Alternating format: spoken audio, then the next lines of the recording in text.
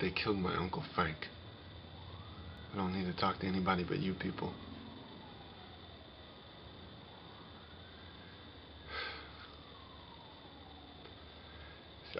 I told him to go. Spiros calls me when everybody starts getting arrested. Tells us that he wants us to keep our mouths shut.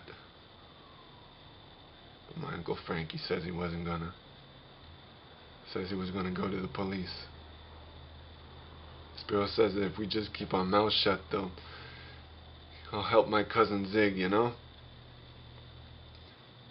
He starts saying that, like, I don't know, like the kid that Zig shot, the one that didn't die, he was gonna say that the gun wasn't really Zig's or something like that.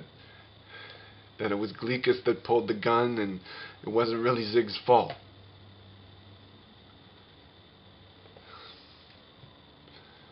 And we were supposed to meet under the Key Bridge. I went down there this morning and I saw his truck. I knew. I fucking knew. He was supposed to be down there. I was gonna go with him. I was supposed to go with him. Uncle Frank, he wouldn't let me.